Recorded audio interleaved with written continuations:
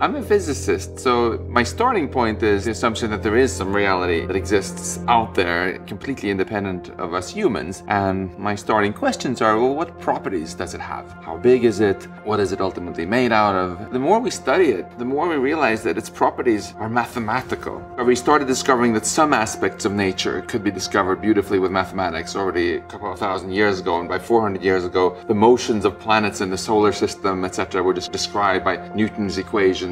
Then everything to do with light and electricity and magnetism was discovered to also be mathematical, obeying Maxwell's equations. But Maxwell still had no clue, for example, why the properties of matter were the way they were, why my flesh is soft and my fingernail is hard. Then we got the Schrödinger equation of quantum mechanics, which describes all of that. We should start to wonder, is there anything left that cannot be described by equations? And so far, we've actually identified absolutely zilch that we're really confident cannot ultimately be described by mathematics.